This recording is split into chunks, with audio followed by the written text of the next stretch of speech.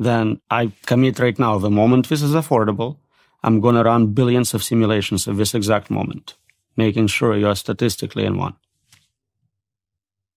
Say that last part again. You're going to run. I'm going to commit right now when it's very affordable. It's like $10 a month to run it. I'm going to run 1 billion simulations of this interview. Why? Because statistically, that means you are in one right now. The chances of you being in the real one is 1 in a billion. Okay, so to make sure I'm clear on this. It's a retroactive placement.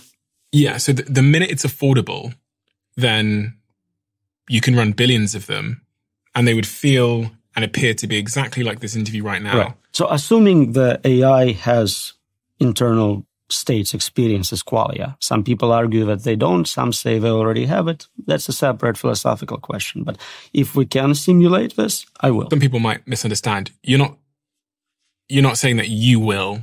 You're saying that someone will. I can also do it. I don't mind.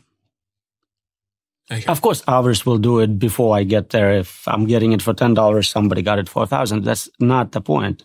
If you have technology, we're definitely running a lot of simulations for research, for entertainment, games, all sorts of reasons. And the number of those greatly exceeds the number of real worlds we're in.